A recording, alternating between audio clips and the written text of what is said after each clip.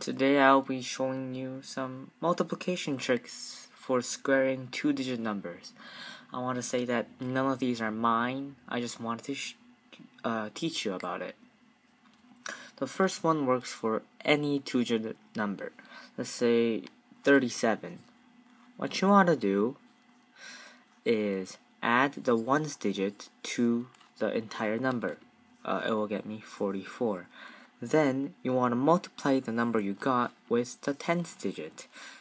You would get 132 and add the 0 because it is in the tens digit. Finally, you want to multiply the ones digit together and then add it to the number you just got. The answer is 1369. This trick works for any two-digit number that has the same tens digit.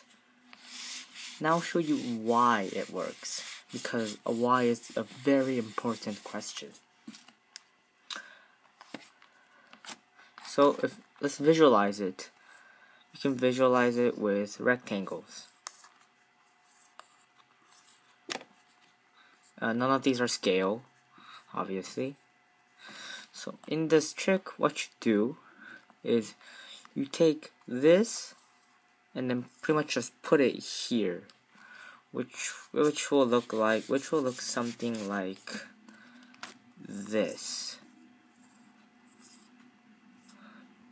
Now the top part is 44.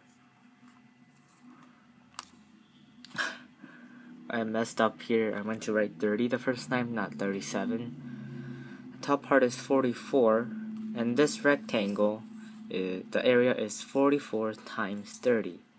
Now this is obviously 7 times 7. Now you add this to 44 times 30 to get the answer.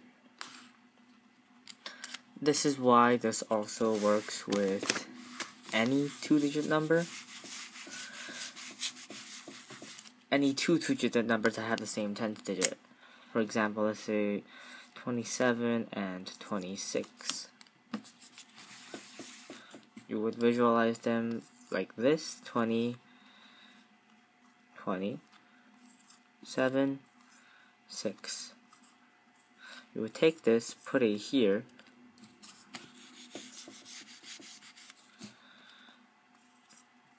which would make the top one 33.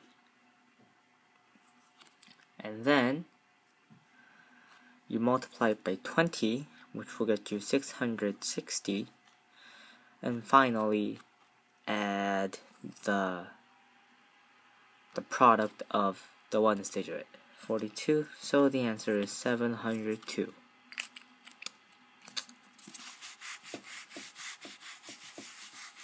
The next one works with two-digit numbers that have a 5 in the ones digit. Let's say 35. So if you ever see this, the tens digit and the ones digit is always 25. And then the hundreds digit, thousand digit, 10,000 digit, 10,000 digit is this number plus 1 times this. This number plus 1 times this, so n plus 1 is the formula. If you put 3 into it, it would be 3 plus 1, or 12. So 1225 is the answer.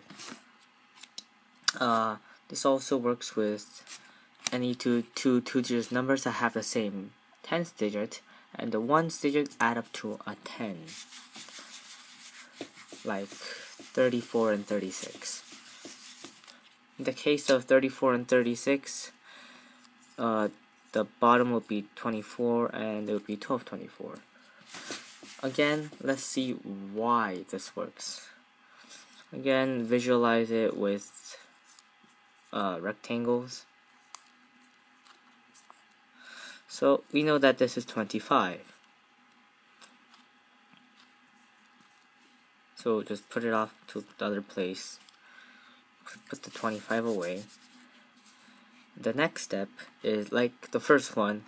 Take the 5 and put it here.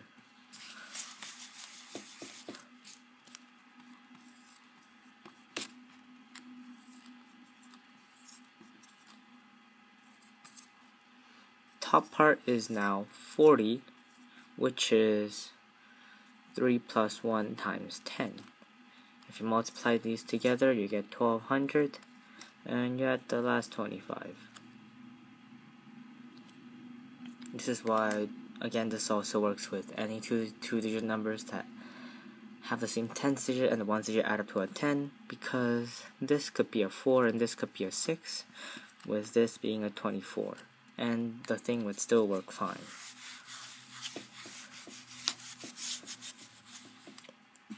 The last one, the two-digit number has a 1 in the ones digit.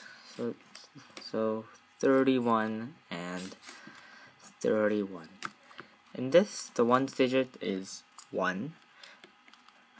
The tens digit is the tens digit in the factor times 2, so in here it would be 6. And the hundredths digit and beyond would be the tens digit times the tens digit.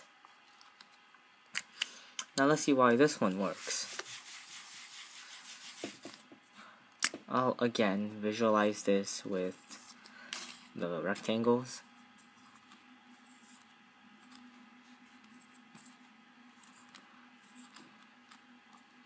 This is 1, this square right here. That's why the ones digit is 1.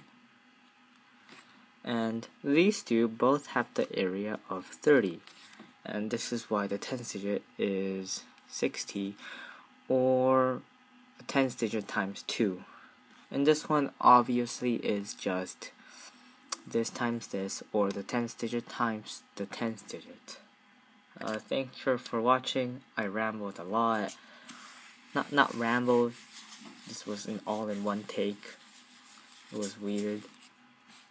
And not to mention that I messed up a lot. I didn't show things in some clips, but it was good enough.